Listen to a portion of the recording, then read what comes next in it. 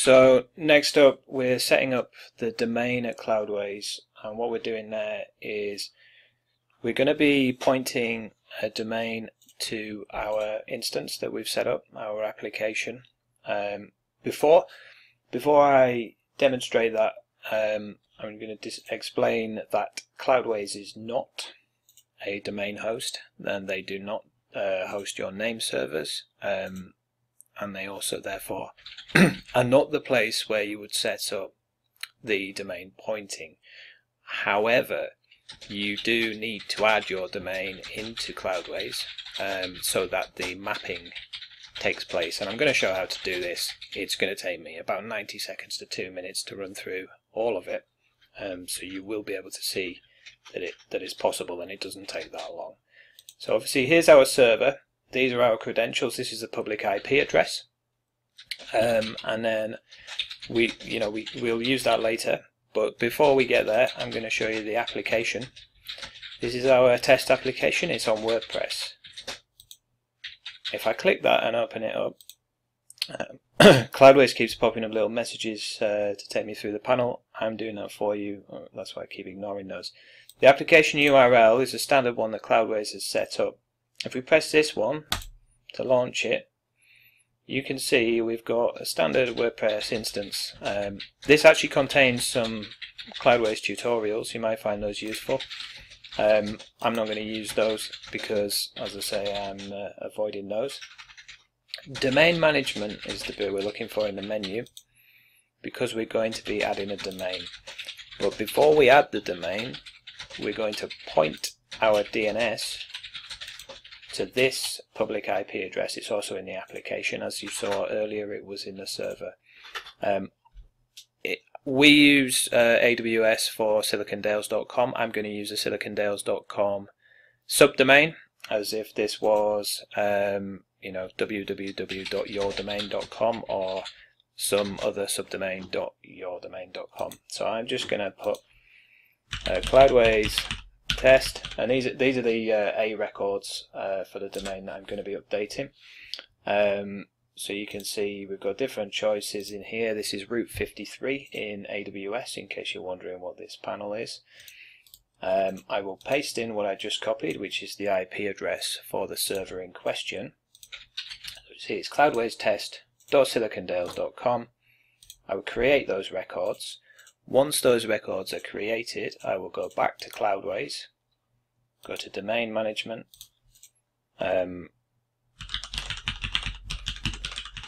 type in our domain name. It's probably best to copy and paste that if you're doing it your side. You don't want to typo in your domain name, but in any case I can see that's correct. Save these changes, and this updates the domain. It doesn't just do the domain mapping, it changes the domain in all of WordPress. It changes the domain in WordPress's database so that everything is set up right. And if you've ever migrated a WordPress site before, if you've ever used one of the migration tools like Delicious Brains WP Migrate DB tool, you will know that changing the domain name is not something. It's not just one thing that you need to do. You need to change it throughout your entire site. That's just done all of that. If you wanted to add additional domains, so if you have 2 or 3 sites pointing in that resolve at your primary domain, then you can do that here also. We're not doing that here, but what we will look at is the access details, and we will see that our new domain name is now working. You can see in the bottom corner there, that's where it is. So that's done. Quickly, as a little bonus job, I will show how to set up the SSL certificate. You have to do this second, because if you do it first, Let's Encrypt, which is what Cloudways uses for SSL, and it's free, it doesn't cost anything. If your domain is not resolving when you go to set this up, it won't work because it actually needs to resolve in order for the certificate to be issued. Now that we've seen the site working, make sure you don't have the HTTP or HTTPS. Put in the full domain name. If you wanted a wildcard, you can use a wildcard now. We're not. We're using the exact domain name. Install certificate. We wait for that to finish installing. And as we're waiting, what we'll do is say to ourselves, okay, there's the site. If we want to make the site available over HTTPS, which we definitely do want to do that, I'll demonstrate how to do that in the next step once this certificate has installed, and then we will run through the process of making your whole site available over HTTPS, which is going to just take a few seconds. Once the certificate's through, it will be a question of logging into WordPress and changing the main site URL and also the home URL to be HTTPS instead of HTTP, and that will be it. So certificate has installed successfully. You can see the admin panels here. We can reveal the new password that Cloudways has made us, and I'm just going to copy that because it will be quicker. Log into the site.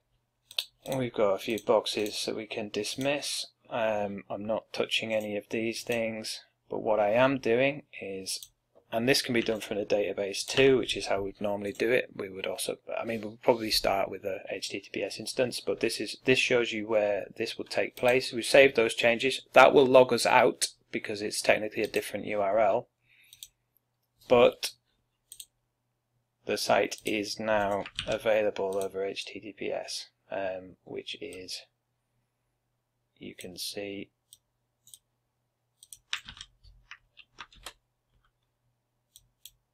just going to move this so you can see the site is now secure, available over HTTPS, and that's the end of our tutorial.